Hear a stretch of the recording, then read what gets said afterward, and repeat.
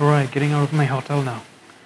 Let's just get a free drink before we head out to explore Hualien. Not a bad hotel at all. This is a lounge area. I was just sitting here before I could check in. These are the snacks provided by the hotel. We have I'm gonna try all of this later. Pineapple cake, milk biscuits, and quinoa. Oh, so many things to try. What are these? They look interesting. Some sort of red cubes. Alright, let's start our tour with the red cube. Hey.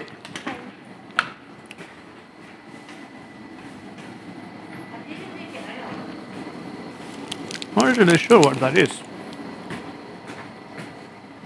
It's a traditional cake. This one? No, this one is this one. Oh yeah, It's like a candy. it's a candy. Yeah, it's protein.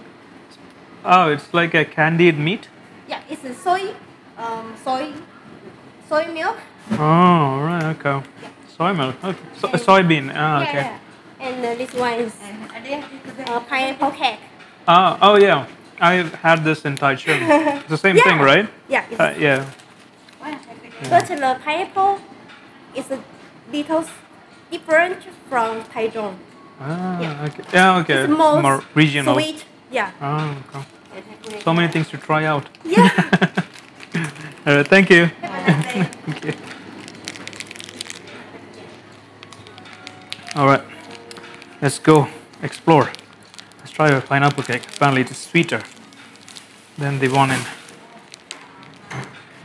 no entry. No? Oh, I see. After midnight. Let's try the pineapple cake. But Hualien has his special treats here too. Like one of them is like a sort of like a bun, which we are going to try out now. Let's try the pineapple cake first. Nice. I don't actually remember the taste of it when I tasted it in Taichung. But really nice. I like that in Chinese sweets, Taiwanese sweets, especially here. I had like one or two Chinese cakes before, but I like that these sweets are like not really sweet like the Indian ones. All right, there are like all sorts of like hawker stalls around here, and we'll eat our way through. We'll also try goose meat, which I haven't actually tried in my life, so I'll be the first one. And apart from the bun that I was talking to you about, there's the Hualien Mochi, like rice balls cake, that is famous here in Hualien. We'll try that one as well. And there's also a night market in the evening. We'll try out all that. There's a scallion pancake that I want to try, and there's a coffee toast, which is kind of special. I had a look at the images, like a toast with the fillings inside, savory. So I want to try that one as well. So it's going to be an interesting day. This is the bus stop where I go down for my hotel. If you're wondering what the hotel name is, it's called Roders Hotel. It's right in downtown. The one before that I was staying in an Airbnb, not an Airbnb, a homestay. That was that's a night market over there. The homestay was a bit further out, but near to the train station. If you want to go to like Taroko, Gorge.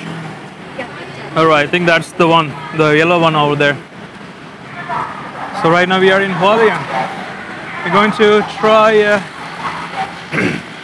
Hualien mochi.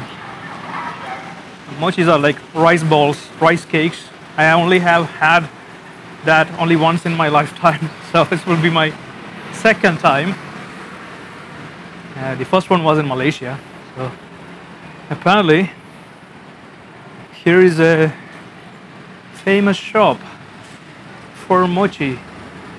But is there a place to sit down inside and eat? That's the question. Maybe not.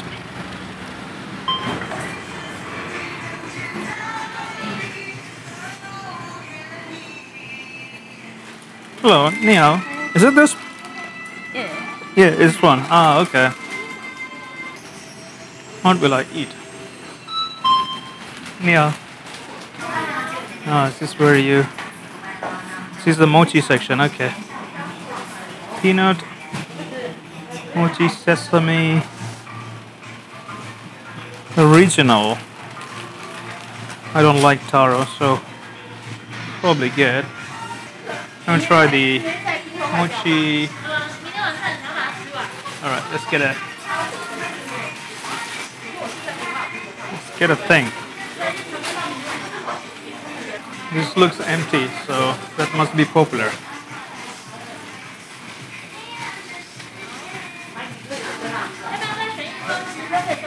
And peanut. Alright.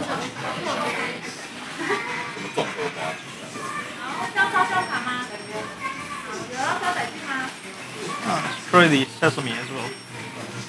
Okay.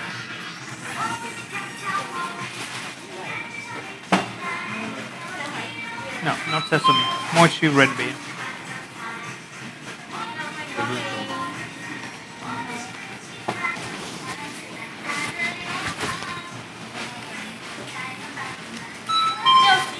Can pay by card?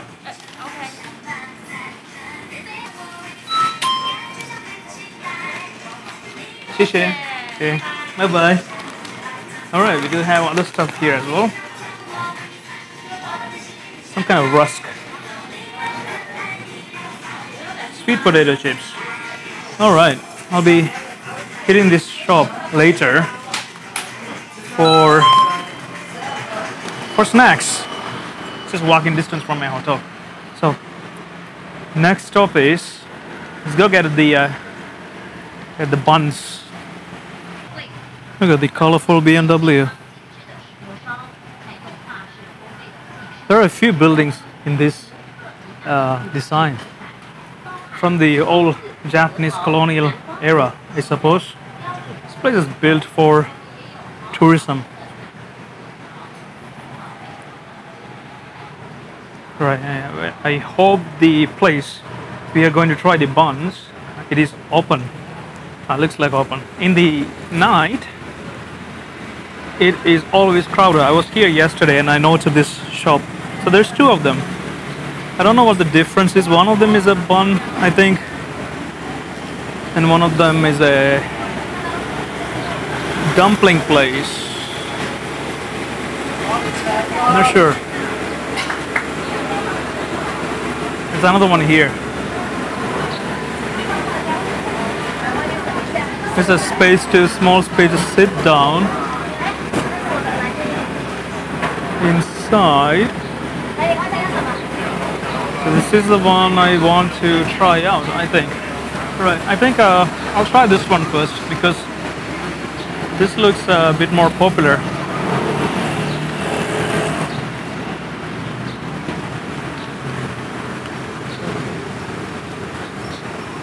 Nia, excuse me.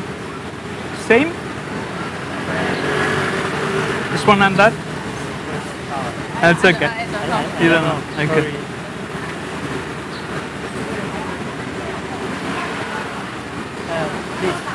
This one? Yeah. Oh, okay. Alright, I think I'm gonna take it to go and head to my hotel to try it out. And then we'll head to that goose place. You speak English? Do you speak English? Is it the same? Both shops are same or they sell different things? Just the 小笼包 This is the bun, right? The bao. and the soup. Ah. Some tea. Tea. Ah, okay. Tea. Milk tea. Ah, Green okay. tea. Okay, okay. Green tea. And that shop different. That's That shop. the same. Ah, the same. The same. Ah. But that's different. Okay, okay. 谢谢.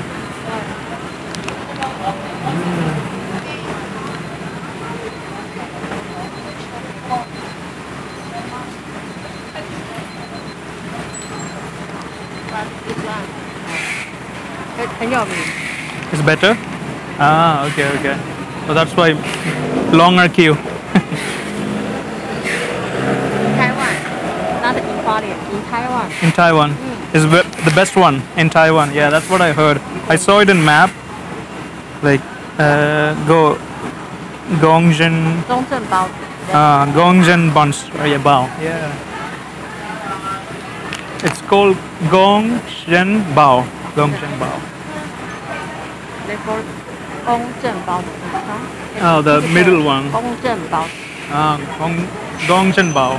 Yeah. The blue one. No. White.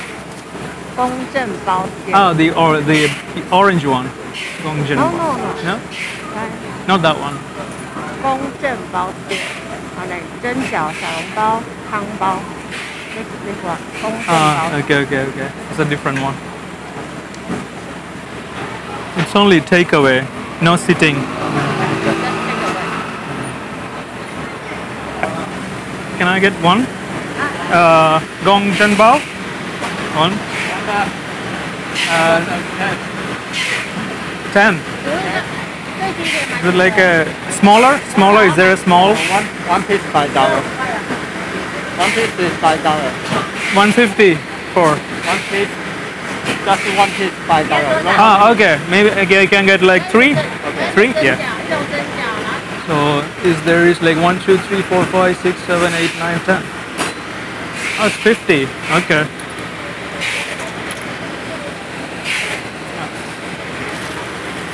Alright.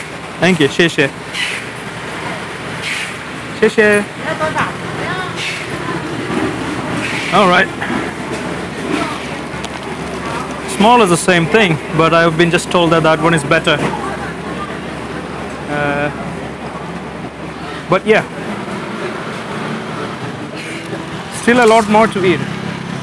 So I think because our hotel is very near, I'm just going to go back to the hotel and try these things out before heading out again. Wow, that is super cheap. Like 10 is like $50. So yeah, it's super cheap.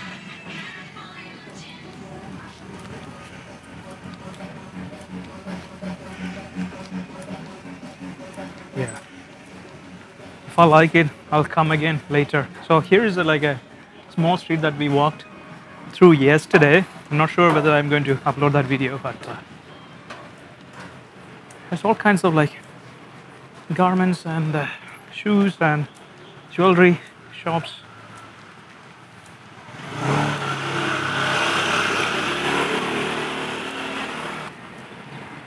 I really like the design of some buildings here. Look at that. And the one over there with the cute faces. Mr. Turon.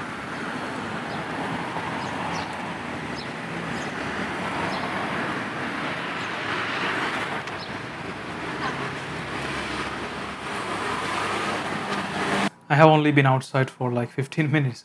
I am sweating. That's how hot it is outside. Normally I try to avoid going out in the morning. Well, it's like 4 o'clock. 3 to 4, that's when I venture out. Because that's the heat is tolerable then. I used to do that for the first few days. I used to go out in the morning as well, but then I just got really, really tired. So this is my strategy now. Go explore around 3 to 4. Wow, this is actually really hot.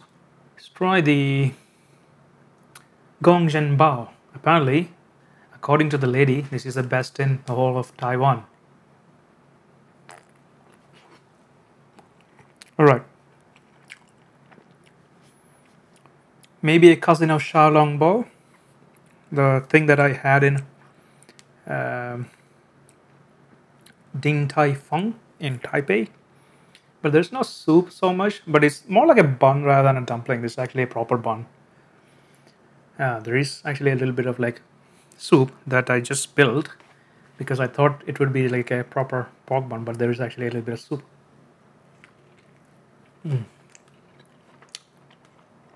There is pork inside. Ooh, really nice.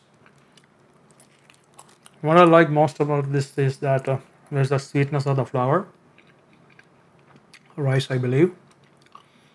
Combine that with the pork flavors. Really nice.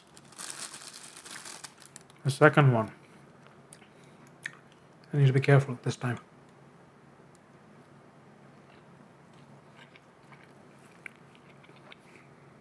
I didn't spill any.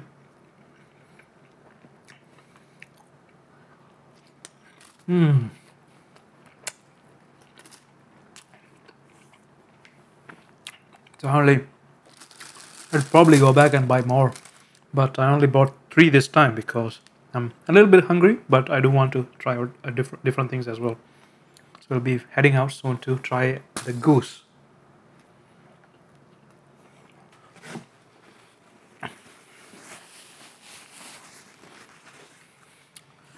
Chinese food is actually really delicious. Taiwanese food.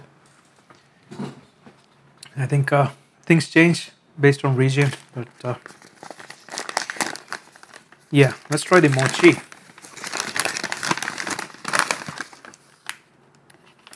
Ooh, there's 3 flavors. I actually forgot there were 3. Alright, this one is the peanut one, I think. The yellow one, if I remember correctly. Ooh, it's just covered in flour. So it'd probably be... I hope it does. It's not really like super sweet. Mochis tend to be not that sweet, but it's covered in flour. It's just like a hassle if you have a beard.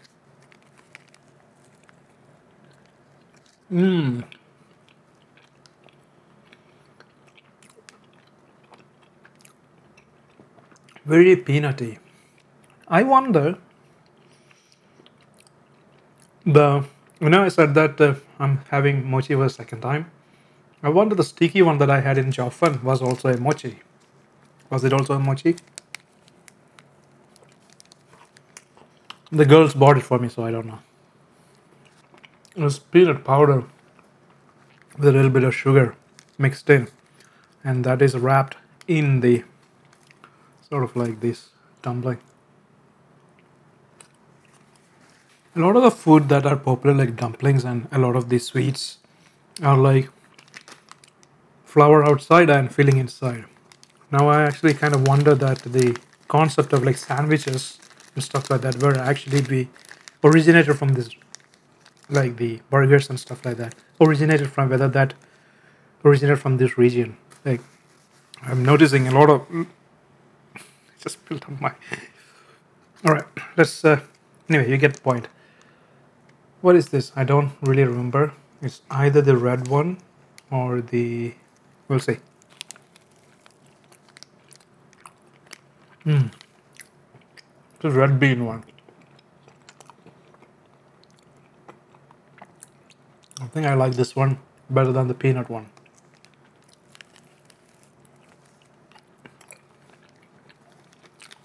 Alright. How's my beard looking? Only have to shave. Take a shower after this. The third one. I don't remember what this was. Again. No, it's a bit more chunkier.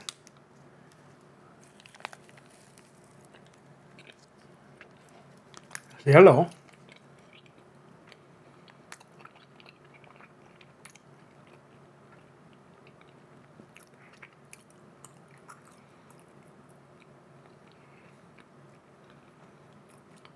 I don't know what it is, I forgot.